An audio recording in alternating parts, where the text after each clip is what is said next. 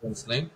So F8. So take approximately around 200 mm. Okay, so 200 is beneficial.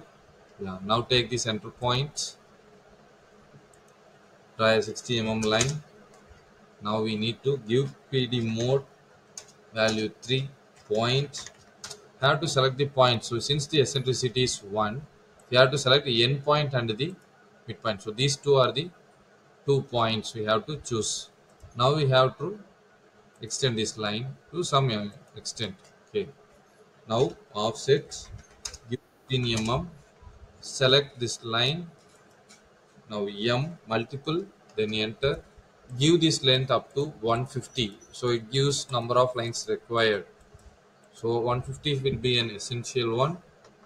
Now we need to delete the first two lines, first line and the second line. For parabola, we have to start the center from here and to the here. Now move to this focus point. So this is E, this is the vertex point and this is the focus point. Now we have to mark the point command.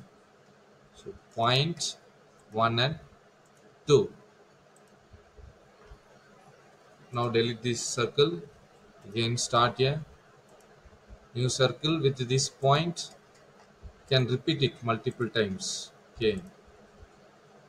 However, all these circles should be moved to one particular point. That is,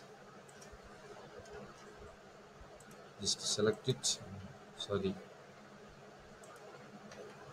I'm just selecting all these circles and moving it to the center. Okay, so now point.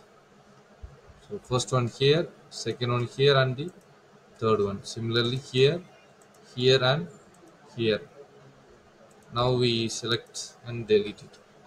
So further lines we have to extend to some point. So since the circle cannot be drawn beyond that, I am extending it the upper side and the lower side. Okay. Again, now again I am drawing the circle to this line, to this line, and to this line. Selecting it and moving it to the focus point. Now I'll get point. So first one, second one, and third one. Similarly, first one, second one, and third one. Okay, now we can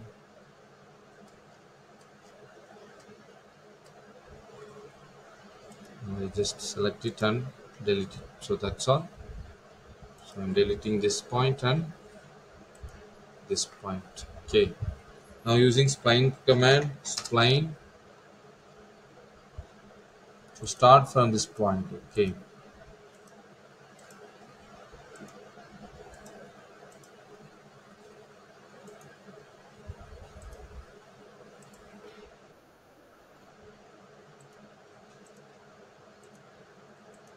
yes, now give enter, trim off the excess lines.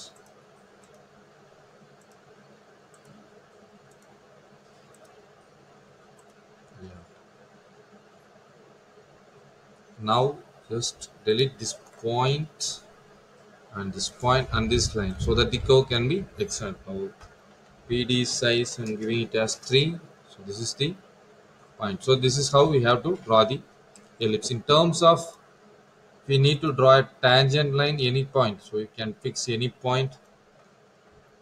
So I am just taking this point on the curve, any point on the curve. Just perpendicular line, then parametric you have to choose perpendicular. So you can see just a trim of the line, then can connect this line with this point. Yeah, you can draw another reference line and we can extend it. EX double enter.